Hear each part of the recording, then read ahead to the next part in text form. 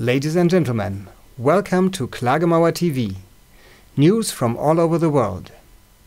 The green biotechnology, a relief or a burden for the environment and the human health?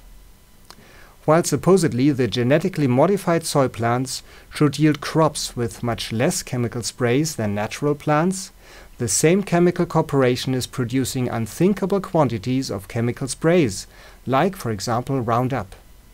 In Paraguay, for instance, every year about 20 million liters of fungicides, herbicides and pesticides are sprayed on fields and cultures.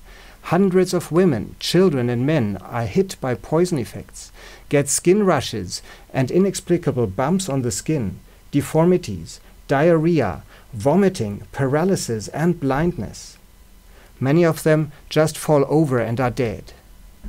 When in Paraguay the people fall over dead, then we stand up and call this injustice by its name, Monsanto.